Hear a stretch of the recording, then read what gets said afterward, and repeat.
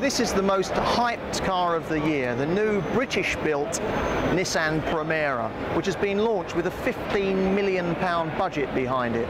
Our very own and our very lovely Ginny Buckley has been driving it.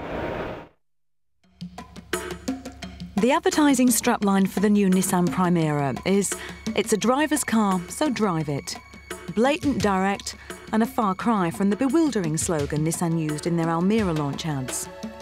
In this case, Nissan desperately wants you to drive the new Primera, because although it looks very similar to the old, virtually every element of the car has been improved, and only by getting in it and taking it for a spin would you realise this. It's bigger, safer, more ergonomic, and with handling that makes it a joy to drive. You're looking at a car which should be taken very seriously indeed. Part of the design brief with this car was that you could drive 1,000 kilometres, get out of it, have a cup of tea and feel as if you'd just been round the corner to the local shop. So it's that sort of driving experience.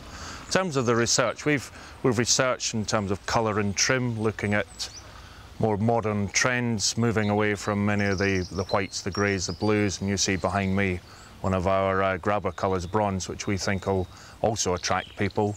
Internally, we've spent a lot of time looking at the way the fascia's laid out to make it more like a cockpit feel, as if you were flying a 737, something like that. So that'll also appeal to many of the people who are going to drive the car. The research showed us a lot of interesting facts, things that European customers find important. For instance, on the old Primera, we had an internal boot release. On the new Primera, we have a release with a button in the tailgate. And we found that was particularly important for people with supermarket trolleys as they approach cars. We actually spent an awful lot of time in car parks, at supermarkets or at railway stations or at airports, actually watching what people did and then interviewing people and finding what kind of loads went into the vehicle.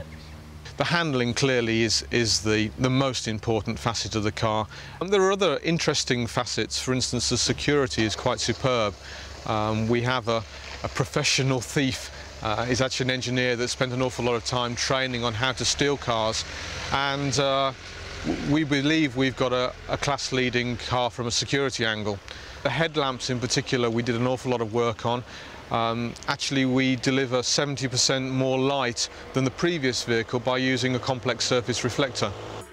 The new Primera has a completely revised chassis, with all multi-link suspension, including Nissan's multi-link EAM system at the rear, as found in the QX and Skyline. It has more interior space, particularly in the rear seats, more luggage space and improved luggage access. It's the most important new car that Nissan will launch in Europe before the turn of the century, and it will compete in the highly competitive D segment of the market. As the new Primera starts to roll off the production lines in Sunderland, Nissan UK's manufacturing operation celebrates its 12th birthday. Since Mrs. Thatcher opened the plant in 1986, Nissan has built 3 major models, including the Micra and the original Primera. The Sunderland plant has won many awards, including 3 successive Queen's Awards for export achievement, and it now employs over 4,000 people. Nissan is now Britain's biggest car exporter, building for 36 world markets. Nissan is putting a lot into the marketing of this new Primera to ensure that the mistakes of the original model's launch are not repeated.